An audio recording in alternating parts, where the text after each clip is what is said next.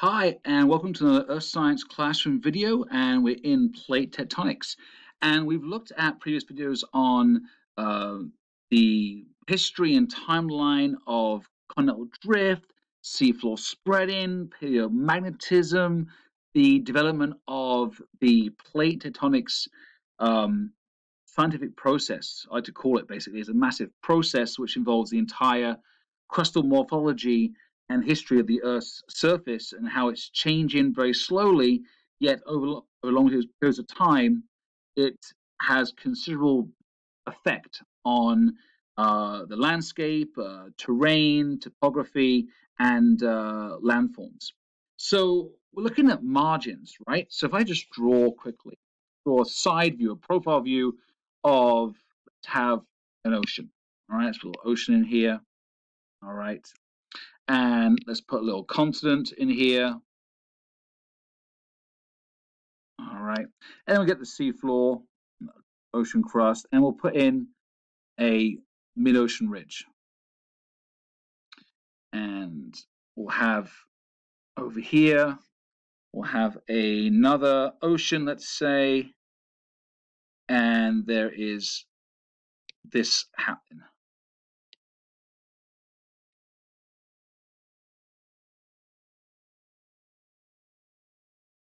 All right, so there will be the two crusts, and we'll have the lithosphere right here. Okay, so we'd have the moho up here. So this line will be the moho, and this will be the moho right here, and we'll have this extending down, and the lithosphere right here. That, and below that, obviously, would be the asthenosphere. So we'd have our rising magma, our convection currents, all right, going that way, and then we'd have this situation right here where we have our convergence and our convergent plate boundaries right here. And let's just use this as a little ocean here. Oh, no. Let's just try again. Add in our ocean. There we go. Let's call this the Pacific. Let's call this the Atlantic. And obviously we have our mid-ocean ridge, which we can use TESC in 62, 63. There we go. And obviously, right smack in the middle of it, we have the continent of North America, okay? So on the east coast over here, and on the west coast over here.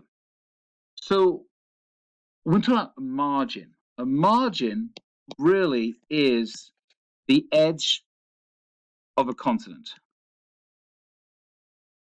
And it's where it meets water, or in this case, two big oceans.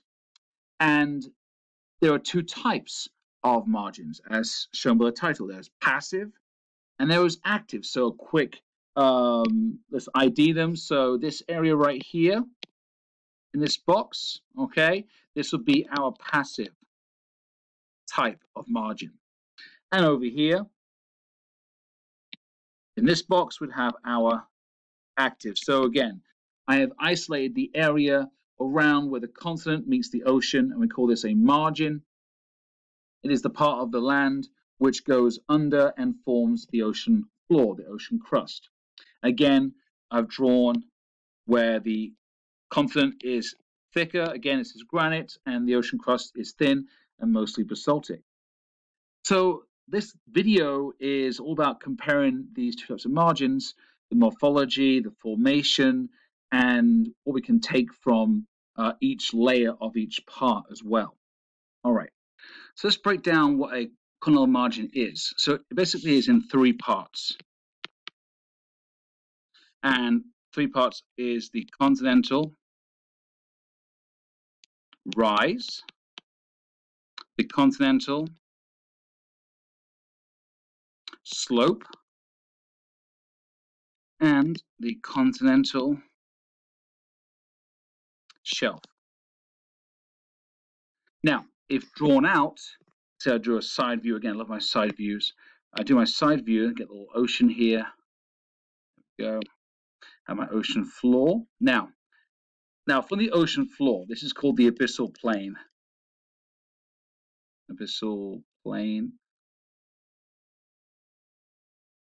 It's the flat area kind of adjacent to the mid-ocean ridges. And it's obviously a very large part of the ocean floor. And as we get closer to the coastline, okay, let's just use the coastline right here. Okay. And there will be, no, it's a bit too high, right here. Coastline down here. So get down to the beach. And then we get the continental shelf. And then it goes into the slope. Let's do a bit better. Let's try and get accurate. There, then the slope, and then the rise. Okay, so it's three kind of sections. Let's just make the ocean come up. So this would be your coastline. And you'd have all the coastal processes areas, and this would be your shelf, your slope, and your rise right here. And it rises, and basically it's the first part where you start to increase the gradient up towards the coastline. And this is kind of the idealistic or perfect kind of passive margin. Now I'm linking this up to Wilson's 1966 cycle, where he discussed the opening of one supercontinent where the crust is a hole. It's one solid crust, and it breaks up through forcing, through convection currents, through uprising of magma, and it breaks and separates the crust and starts to divide and move away the crust. And then you get subsidence, you get depressions form, and you get this graben or graben formation where it falls down as it's being pulled apart through tensional forces. And what's left is you have the sides of the continents, and then there's your ridge. So the same on the other side, you have this kind of like stretched tensional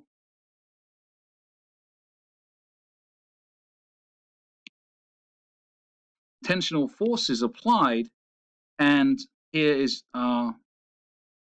graben, half graben on this side or full graben on both sides. And you have your ridge right here, your spread in the center. This is how it kind of links up with Wilson's cycle.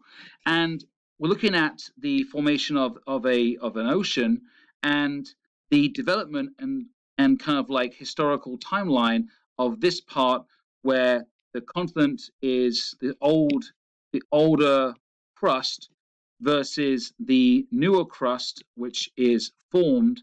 And then you have all these different layers and faults, these ancient faults that are formed because of the tensional forces from the initial rifting. So this is all because of the rifting. And this is looking at the mature stage of the Wilson cycle. So you have a mature ocean, you have the ocean continent boundary or margin, and this is a passive margin. Okay, now passive margin does not have, there's no volcanism. There's no volcanism. Okay, all right, right now there's no actually my fault, there is volcanism, haha, and we'll get to that in a minute. But some have volcanism, some do not. Some have no volcanism. However, this would be ancient volcanism, so it's not currently active. Whereas if we had subduction currently at a continental margin or plate boundary, then you'd have active volcanism. And we do not have this, the little big cross on. We don't have this. There's no subduction in a passive margin. So what I've drawn here is a typical passive margin where there is no volcanism. And you have these ancient faults caused by the rifting during the early stage of the Wilson cycle. And you have the older crust, part of the original crust, the supercontinent, maybe like Pangaea, and we have the newer ocean crust formed from rising basaltic magma and lava flows.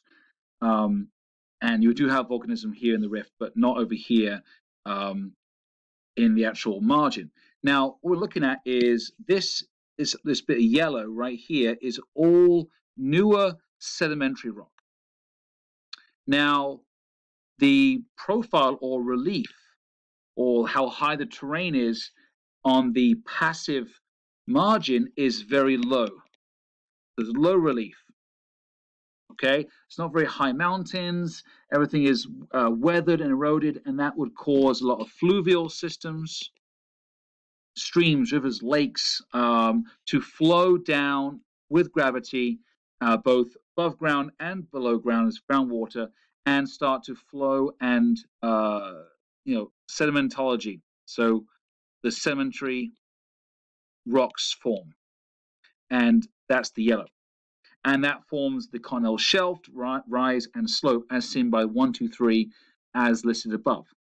So you have this, existing igneous and metamorphic basement rock. Maybe it's basaltic here and basaltic down here, but up here will be more granitic. And then on the top here, where the actual, this is called the hinge section. This is the transitional section. It's where you have the changeover from purely basaltic crust that's thin into more of a mixture, basaltic, more granitic, more diorite, maybe some andesite in the continents that are thicker right there. So the transitional zone or crust is right there. So you'd have this layer of sediment, and also it's the thickest right above the transition zone.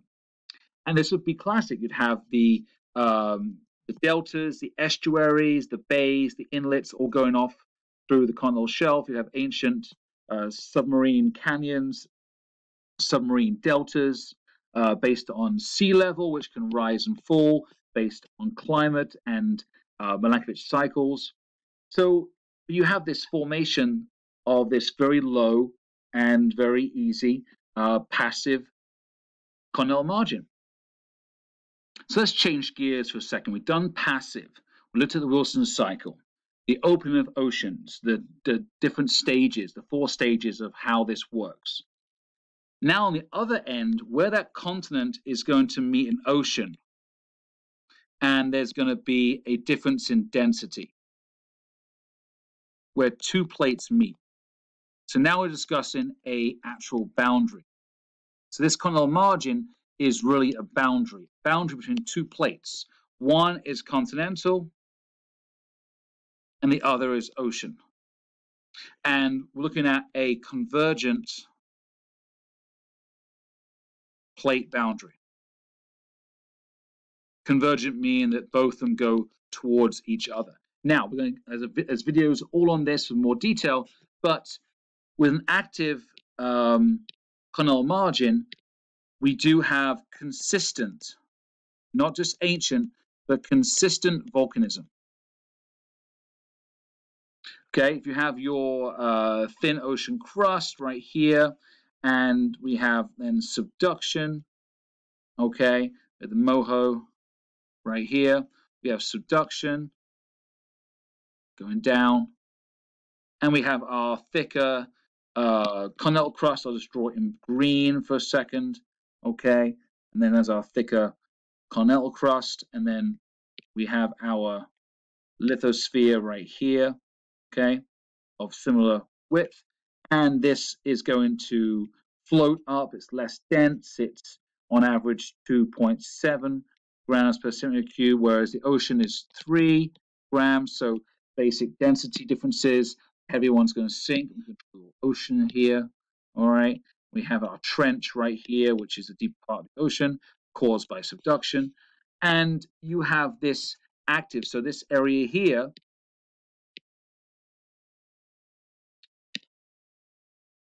this area right here in this rectangle that is drawn, that is our active continental margin.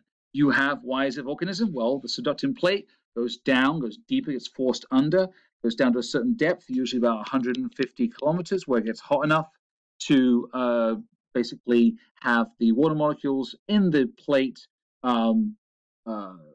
dissociate from the rock and allow the melting point to lower, so lower melting point or MP, and then we get right here about 150 kilometers, we get melting, and up comes the magma, and we get beautiful volcanic ranges and chains that are constantly active. And we notice the main example is the ring of fire around the Pacific Ocean. So that involves an active margin with subduction, with melting of the subducting plate slab, the cold slab, and creating magma that rises up through the continent, continental crust, and eventually forms volcanoes. All right, so that one's pretty simple, and we're going to do a video just on convergent plate boundaries just for you, because there are three main types, and we have to discuss all of them because they all play a huge role. All right, thanks for watching. Hope you enjoyed the video. Leave a comment. Please subscribe if you like it, and support the channel. And hope to see you soon in a new video.